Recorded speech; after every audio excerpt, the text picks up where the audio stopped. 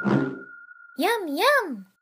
William Vaughn here with a quick introduction to the Element Move tool in MODO. The Element Move tool enables you to quickly edit individual component elements of a mesh. If you activate the tool and look in the tool pipe, you'll see that the Element Move tool is really just a tool preset made up of the standard transform tool with element action center and falloff active. This should be a reminder of just how powerful creating custom tool presets can be and just how easy it can be done as well. With Element Move active, you can left-click and drag on verts, edges, and polygons to edit them without needing to select them first, making it a great option for tweaking a mesh. To adjust the range of the fall-off, simply right-click and drag.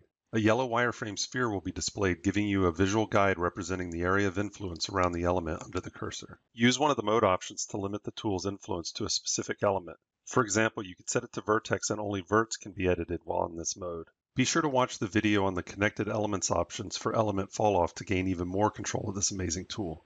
Oh, look at the time.